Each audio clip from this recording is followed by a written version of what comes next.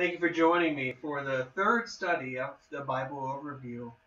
Today we're in Genesis chapter 3. So I encourage you, if you have a Bible, go ahead, get it, open it up to Genesis chapter 3, and let's study this together. Genesis chapter 3, verse 1.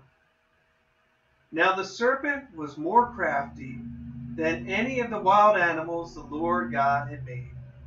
He said to the woman, "Did God really say you must not eat from any tree in the garden?" The serpent. As we go through the Bible different times, we're going to find this serpent being referred to again and again. Who is the serpent? He's actually talking not just of any snake, but of the devil, Satan. We have different words by which we know him. What's he doing? Where did he come from? We covered God creating the heavens and the earth. We covered the creation of man and woman. Now all of a sudden we have the serpent. We have Satan, the devil, appearing on the scene. Where did he come from? Well, I want you to back up with me just a little bit. Remember in Genesis 1 it said, "In the beginning, God created the heavens and the earth."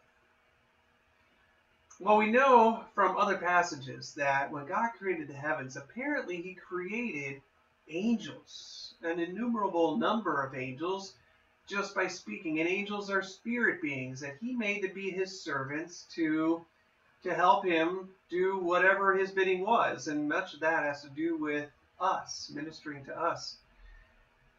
How do we know that? Well, there are different verses in the Bible, and I'm going to take you to shortly, but I guess first, before we jump into that, I want you to know when God gave us his word, this is his communication to us, people. And the primary concern of God is that we know him and we know about us. There's not as much in here about angels, and a lot of people want to get carried away and talk about angels and everything else, but quite honestly, the Bible doesn't have a whole lot to say about angels. The primary focus is on God himself and on people. But he does tell us some things. So for this, what I'm going to do is I want you to look at Job with me. Job. If you open up your Bible to about the middle, you'll probably end up in Psalms. And before Psalms, you have Job. It's one of the books before the Psalms. And I'm in Job chapter 38. Chapter 38. It's when God created the heavens, and well, actually here in 38 God is speaking to Job and trying to get Job to think about who he's been addressing, who he's been talking about.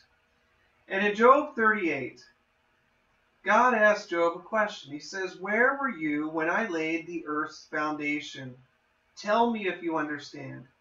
Who marked off its dimensions? Surely you know. Who stretched the measuring line across it? On what were its footings set? Or who laid its cornerstone? While the morning stars sang together, and all the angels shouted for joy."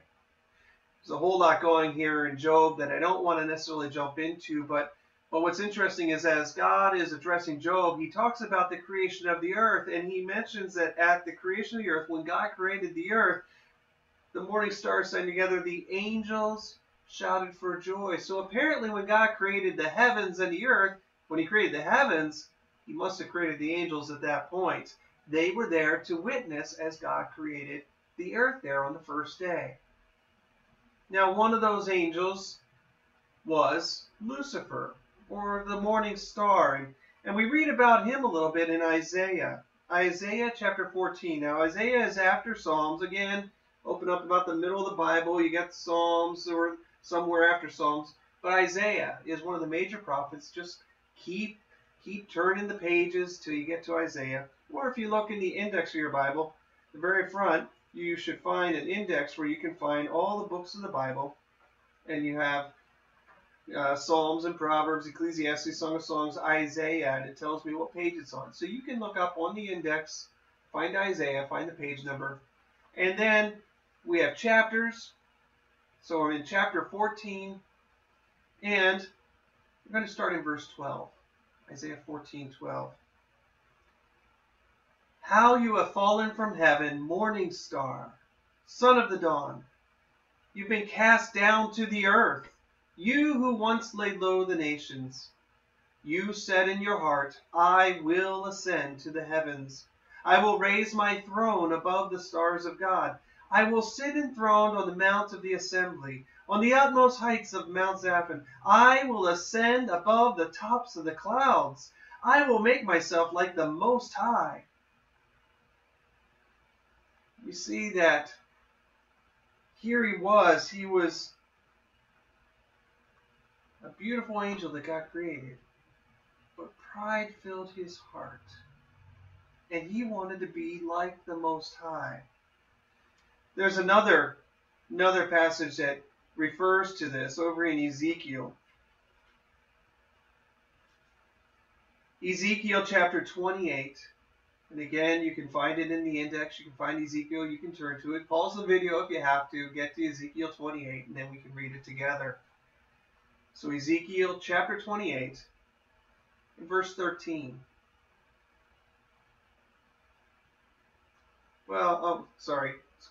Ezekiel 28. Ezekiel chapter 28. We're going to start in verse 12. Son of man, take up a lament concerning the king of Tyre and say to him, this is what the sovereign Lord says. Now in the Bible we find out that often behind kings and kingdoms there are spiritual kings. There's a spiritual world that is behind what's going on in this physical world. And so he's talking not so much to the physical king at this point, he's talking to the spiritual king of Tyre. He says, you were the seal of perfection, full of wisdom and perfect in beauty. You were in Eden, the garden of God. Every precious stone adorned you. Carnelian, chrysolite, emerald, topaz, onyx, and jasper, lapis lazuli, turquoise, and beryl. Your settings and mountings were made of gold. On the day you were created, they were prepared. You were anointed as a guardian cherub, for so I ordained you. You were on the holy mount of God. You walked among the fiery stones. You were blameless in your ways from the day you were created till wickedness was found in you. Till wickedness was found in you. Through your widespread trade, you were filled with violence. You sinned. So I drove you in disgrace from the mount of God. I expelled you, guardian cherub, from among the fiery stones. Your heart became proud on account of your beauty, and you corrupted your wisdom because of your splendor. So I threw you to the earth. I made a spectacle of you before kings. We find out that this guardian cherub, this morning star, Lucifer, means morning star, his name, this angel that God kind of created as one of the chief angels over God's throne, and he was beautiful, he's full of wisdom, but he in pride felt he was so great that he could be like God. In fact, maybe he could raise his throne above God's. He wanted to be God.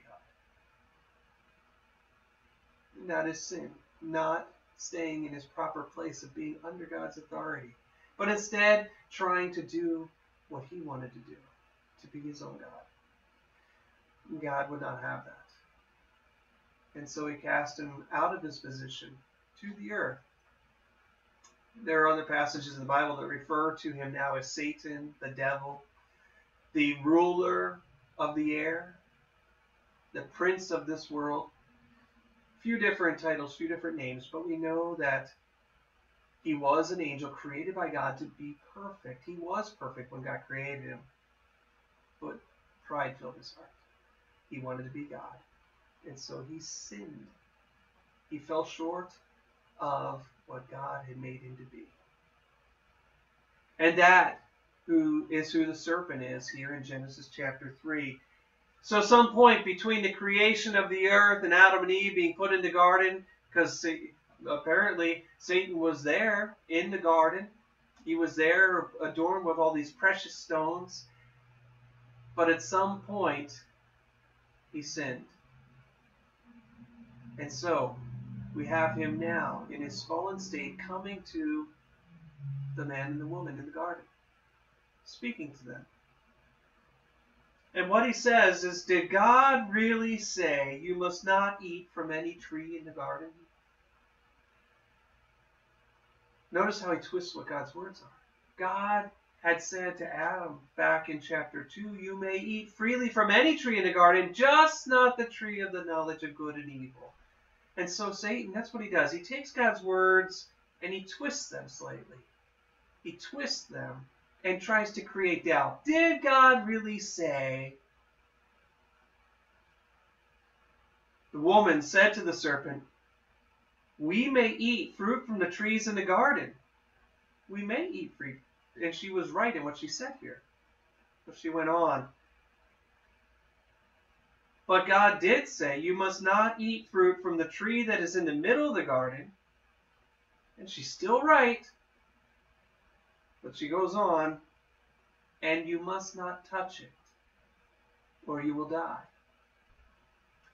Eve was right in most everything she said. We can eat from any tree in the garden. We just may not eat from the tree in the middle of the garden, the tree of the knowledge of good and evil. She left that little detail out too. But then she added something. We must not touch it. God never said that. We get into trouble when we don't listen to everything God says, or when we add to what God says. Keep that in mind. Those are the two major flaws where we fall short of what God wants us to be, what he wants us to do, when we ignore parts of what he says or when we add to what he says. She added to it. And that's going to lead to a downfall here shortly. Satan replied to the woman, you will not certainly die, the serpent said to the woman. For God knows that when you eat from it, your eyes will be opened and you'll be like God, knowing good and evil. He starts trying to create doubt. Now he just flat out contradicts God. No, you won't die. You'll be like God. And that's the very temptation he fell into. He wanted to be God. He didn't want to be the creation under God's authority. He wanted to be his own God. And now that's what he holds out to Eve. You'll be God. When the woman saw the fruit of the tree was good for food and pleasing to the eye, and also desirable for gaining wisdom, she took some and ate it. She also gave some to her husband, who was with her, and he ate it. Then the eyes of both of them were opened, and they realized they were naked. So they sewed fig leaves together, made coverings for themselves. She saw the fruit of the tree was good for food. Oftentimes temptation comes in things that would appeal to our bodies, to our flesh, to us physically. It was pleasing to the eye. Oftentimes temptation comes in things that are appealing to our eyes. Old time they used to say the lust of the flesh, the lust of the eyes, and, well, also desirable for gaining wisdom. The pride of life.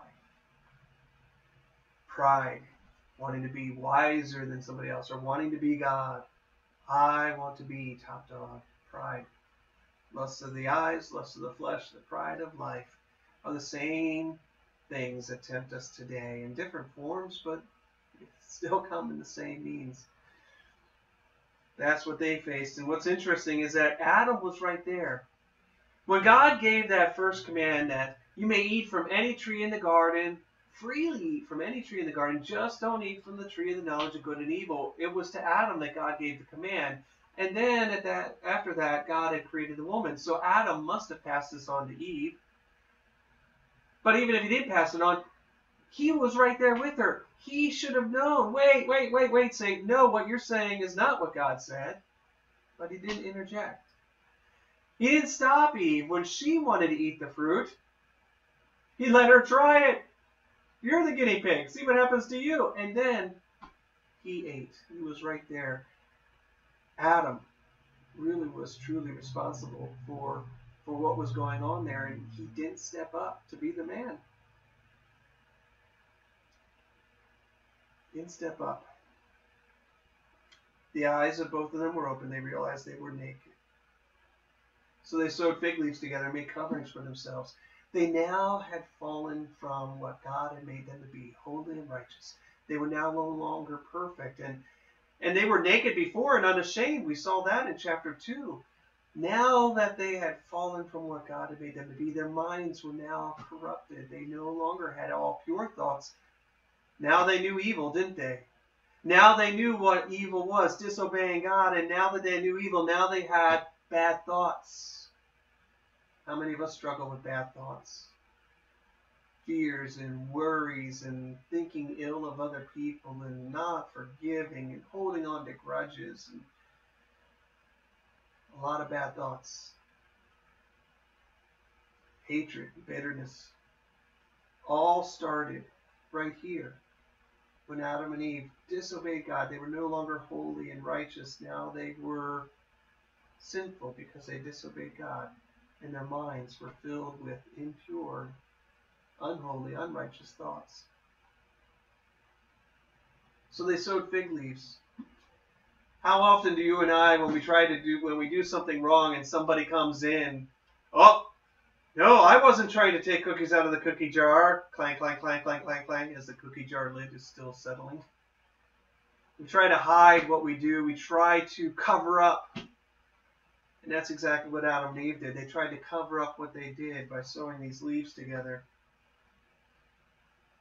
Verse 8, then the man and his wife heard the sound of the Lord God as he was walking in the garden in the cool of the day. And they hid from the Lord God among the trees of the garden. But the Lord God called to the man, where are you? Well, before we move on, there's a lot going on here. They heard the sound of the Lord God as he was walking in the garden. As we go through the Old Testament, we're going to find different times when God actually appears like a man.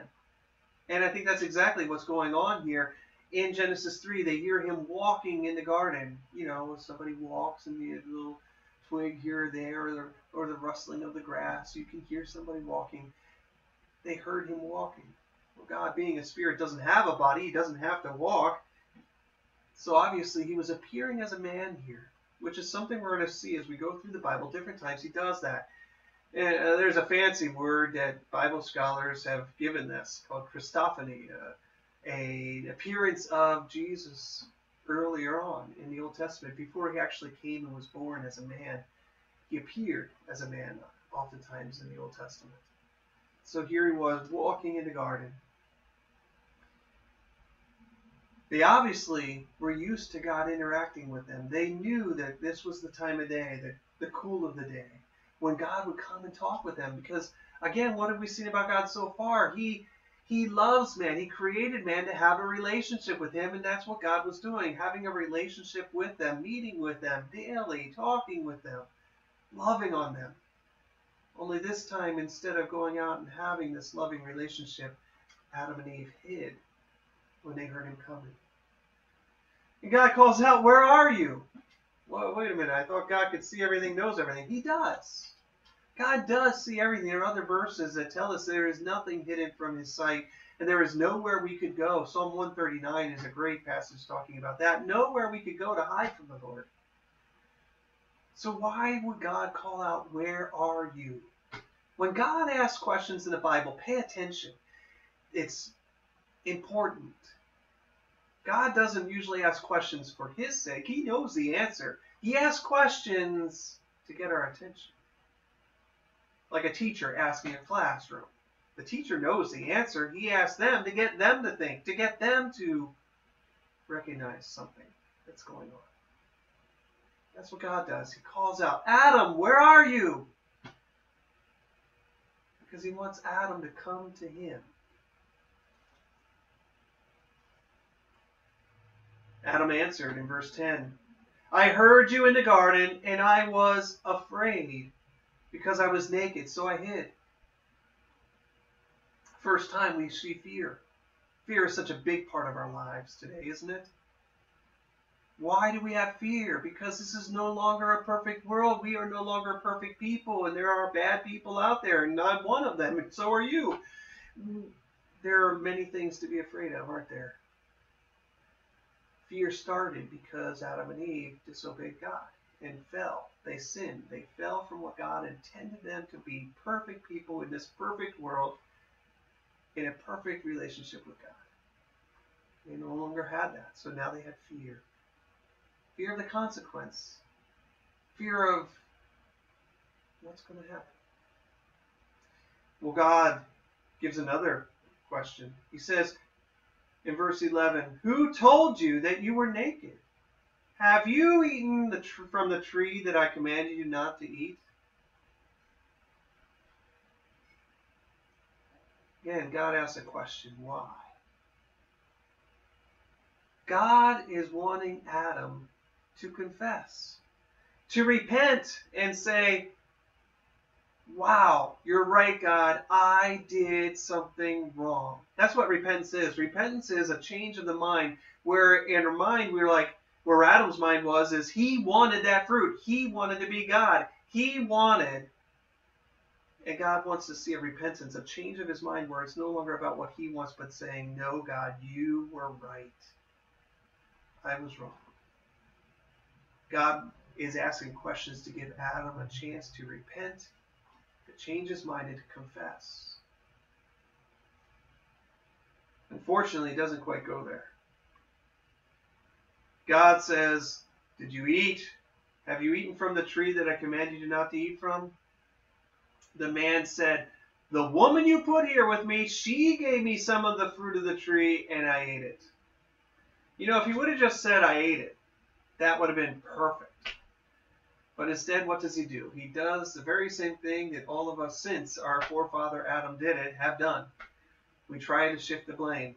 "Well, I wouldn't have done it if..." And he shifts the blame to two people. He shifts it to the woman. But he shifts it to God too.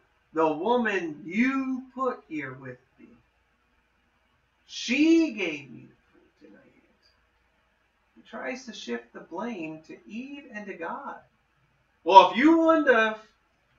Boy, that takes out the wind of the sails when it comes to confessions, doesn't it? If anybody confesses to you, but they say, "But if you..." Well, that just ruins the confession, doesn't it?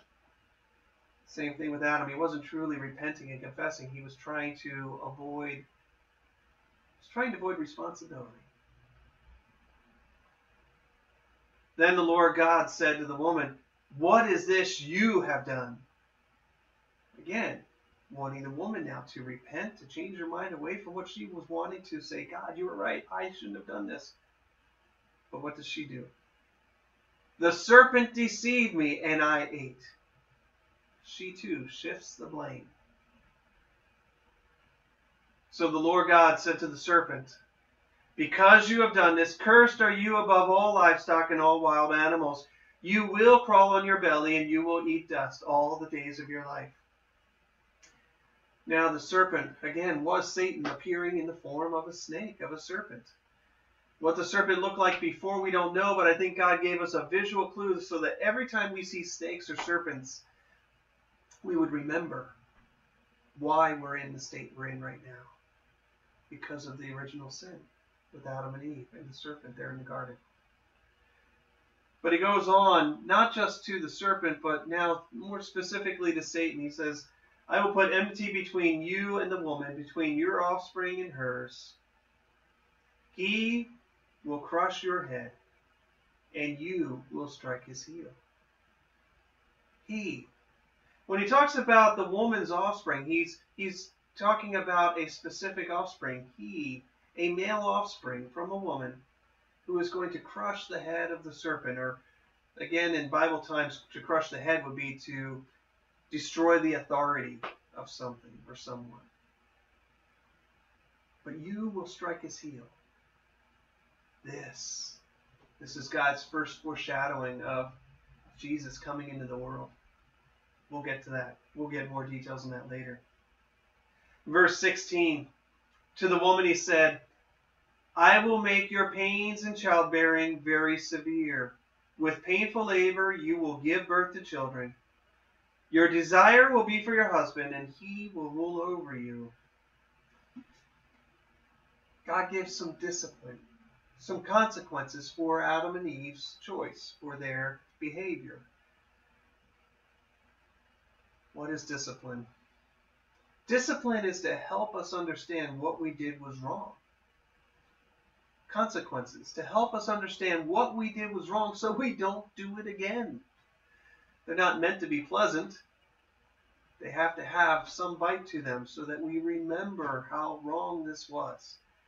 And that's what he does. He gives some consequences to Eve to remind her, to remind all women down through the ages, this was wrong. To disobey God, to go against our Creator, our Maker, our God, our loving Father, is wrong. And so there's discipline to remind us of that. Discipline of pain in childbirth, and he created the woman to be a helpmeet to the man, and for the man to love the woman, that they were in this perfect union where they just worked together. But now her desire would be to be over him, and he was going to be over her, and well, now that we have this tension, and isn't that the tension we face in our homes all the time?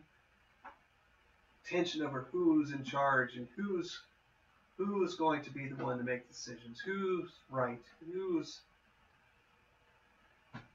we've been facing that ever since. To Adam he said, because you listened to your wife and ate fruit from the tree about which I commanded you, you must not eat from it. Cursed is the ground because of you. Through painful toil you will eat food from it all the days of your life.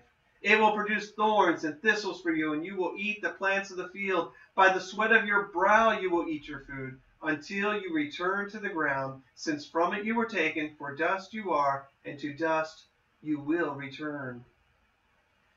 Consequences. Discipline that God gives to remind us that what we did was wrong. Having to work for our food, and it's not going to be easy. The ground isn't just going to yield food for us to eat anymore. Now it comes with labor and fighting through weeds and thistles that want to overtake the crops that we plant. And eventually physically dying, returning to the earth. Adam named his wife Eve because she would become the mother of all the living. She was the first woman, the mother of all the living. One of the things I want to point out here is notice how God commanded Adam. He said, the day you eat of it, you shall surely die. When Adam and Eve ate from the fruit, did they just drop dead? No, they didn't drop dead. Again, the Bible refers to death, and death is a separation. Separation. What immediately happened when they ate from the fruit of the tree of the knowledge of good and evil is that they were separated from God. They were separated from their Creator, from the source of life, from the one who loved them, provided for them, separated from Him and all His goodness. They were now separated from Him. And being separated from Him, the source of life, the one who breathed life into Adam and was the source of life, being separated from Him, now their bodies were eventually going to wear out and they were going to physically die, where their soul would be separated from the physical body.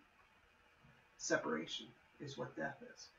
Spiritual separation is being separated from God, our Creator, and eventually physical separation, the separation of our souls from our physical bodies. We've all inherited that from Adam and Eve, our ancestors who were the parents of all that now live. But God wasn't done yet. You see, God does discipline. He does discipline when people do things that are wrong. But He also shows mercy and grace. Mercy and grace are two things we're going to see all the way through the Bible, and I need to explain them now. What is mercy? Mercy is when you don't get what you deserve.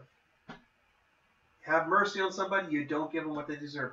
Adam and Eve sinned against their God, their Maker, their Creator. The one thing that He didn't want them to do, to know evil, they did. They deserve God to outright put them even to physical death, to separate them from Him for all eternity at this point. But He didn't do that right away. He didn't. He gave them mercy. He also gave them grace. Grace is when you give somebody something they don't deserve. You know, like a child that's been really bad And yet Christmas morning, even after being really bad all of Christmas Eve, Christmas morning he gets up, he still gets his presents. It's grace. Doesn't deserve it, but he gets it. That's what God is about to do for Adam and Eve. He showed them mercy and not immediately putting them to even physical death. But he goes on to give them something more. He gives them grace, something they don't deserve. The Lord God made garments of skin for Adam and his wife and clothed them. And the Lord God said, man has now become like one of us, knowing good and evil. He must not be allowed to reach out his hand and take also from the tree of life and eat it and live forever. So the Lord God banished him from the Garden of Eden to work the ground from which he had been taken. After he drove the man out, he placed on the east side of the Garden of Eden cherubim and a flaming sword flashing back and forth to guard the way to the tree of life. Grace. God in his mercy didn't give them what they deserved. He didn't immediately put them to death physically, eternal separation spiritually from him. Instead, he gave them grace. He clothes them. What does he use to clothe them? Garments of skin. In order to have a garment of skin or of some kind of fur, an animal had to die. God took an animal, put it to death, showing Adam and Eve that they deserved to die, to be separated from God for all eternity because of what they had done. They deserved death. But God killed this animal in their stead and then clothed them. He didn't make garments for them and say, hey, here, put this on. No, he clothed them. He still cared for them like a parent dressing a young child, giving them garments to protect them, to help them. What they did on their own, trying to cover up with leaves, was not good. It wasn't going to work. But God said, let me take care of you. I can do this for you. I will help you. And not only that, he helped them by banishing them from the Garden of Eden because he said it's not good. Now that they know evil, that they have evil thoughts, they are now evil. They are no longer holy and righteous. It's not good for them to eat from the tree of life and live forever. And that is grace. Who wants to live forever in an evil world with evil people? Can you imagine if even some of the most evil people of the world never died? Can you imagine if Hitler was still alive today, carrying out all his plots? It's grace that we don't live forever in this fallen, evil world. It's grace that God wanted to protect us from having to always be in this evil world. He still cared for Adam and Eve. He reached out to them. What do we see about God here? We see that God is holy and just. He is unique. He will always do what is right. He will always expect justice to be carried out. We see that he is merciful. He doesn't just immediately give us what we deserve, immediately separating us from him for all eternity. Instead, he gives us grace and he reaches out again in loving care. We see when Adam and Eve were sinful and God first came to them, he was calling out, where are you? What have you done? He was asking questions because he wants Adam and Eve to repent, to change their minds about what they've been doing, and to confess, to come out and say, God, you were right. This is what I've done. Please forgive me. Fortunately, Adam and Eve didn't go there. Not right away. But God does reach out to people that are sinful, wanting them to confess, to repent, to change their minds, to confess to him. And he wants to care for them. He wants to provide for them. Well, that's what we see here in Genesis 3. We're going to keep going next time with Genesis chapter 4. But before I close, a lot of people say, why is there evil in this world? If God is so good and perfect and he created the world to be perfect, why is there evil in the world? Well, we just found out why there is evil in this world. God created the heavens and the earth. He made the earth perfect, and he told Adam and Eve to rule over it. He gave the world to man. He is God. He created man, And he said, I want you to rule over all the earth. You, underneath my authority, I want you to rule over all the earth. He gave the earth to man. And man, when he had the authority over the earth, instead of living in and under the authority of God, decided to listen to whom? Decided to listen to Satan.